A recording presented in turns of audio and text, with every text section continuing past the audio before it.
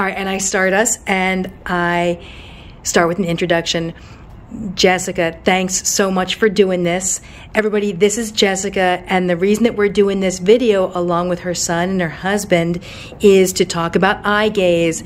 Jess has become an eye gaze master. Okay, I'm gonna come all the way in, right, Jess? And so imagine without eye gaze, you'd have such an impossible time communicating. It doesn't change what I hear all the time from a lot of people, which is it's hard to use and it's difficult to get it to work properly. And then we were talking about it.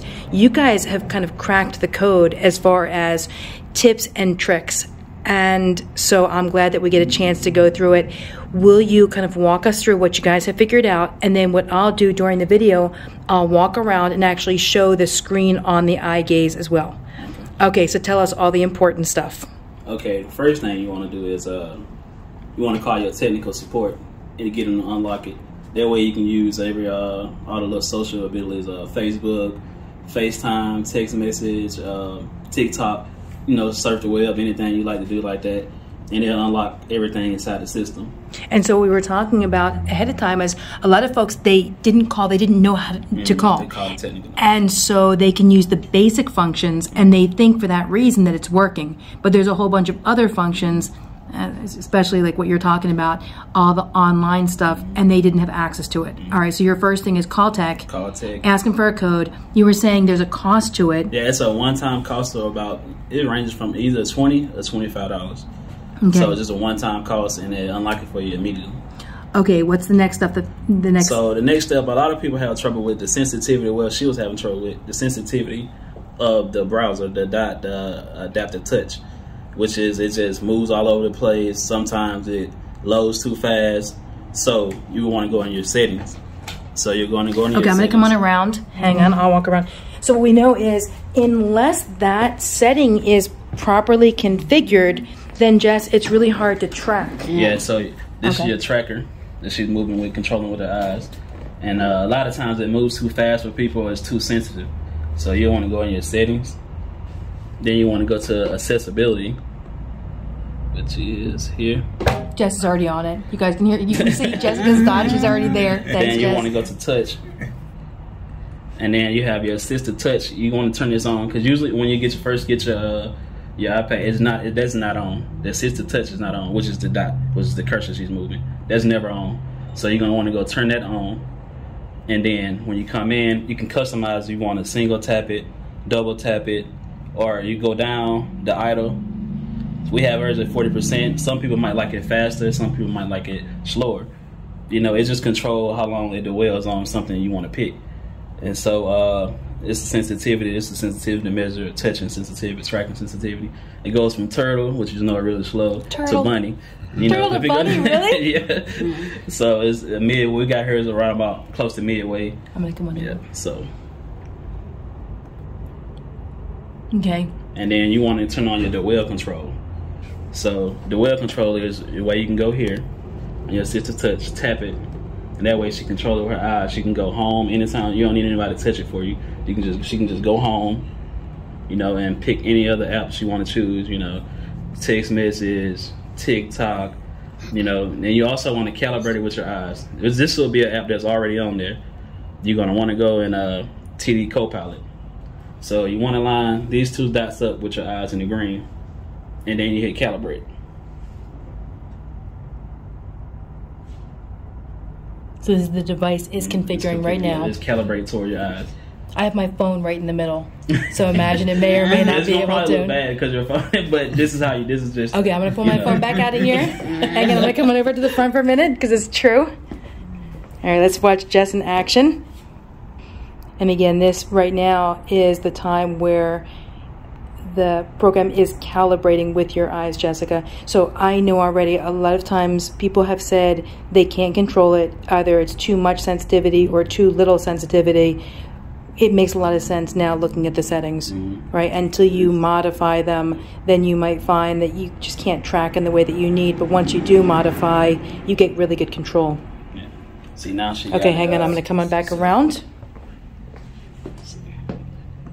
Okay, so now it's successful. Now she can go do whatever she wants. She can go into You can go type them on message. FaceTime, TikTok. So in here, this is the other app. You can type your messages where it say it out loud. They let her type something, then they'll say it out loud for her.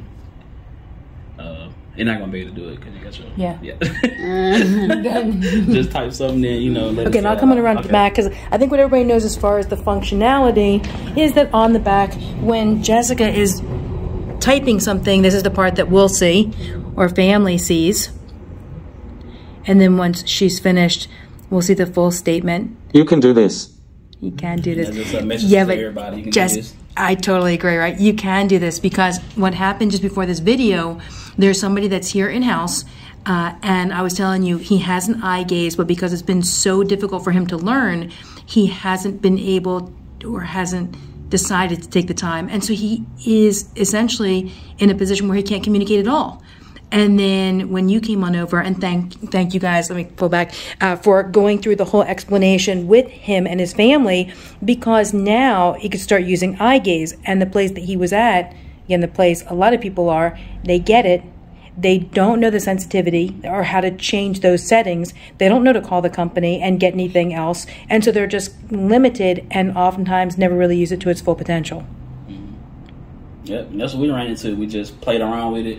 Sensitivity, it's probably take you a couple days to get the sensitivity down, because it's really, it's gonna seem hard and tiring because you're just moving your eyes and head and kind of like, and you're so used to moving your eyes with your head, like, kind of like but it's more of just your eye thing, eye things, but you get it.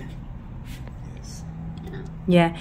Jess, while I have you here, I'm going to go ahead and just let everybody know, when we first got started, you were progressing. And then it looked like we got control over progression after a handful of months. Yeah. So just kind of thinking about where you are in the future, we know already we have control over things. So, yeah. Yes.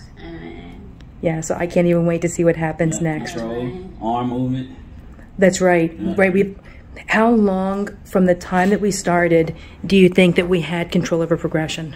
I say we started in October.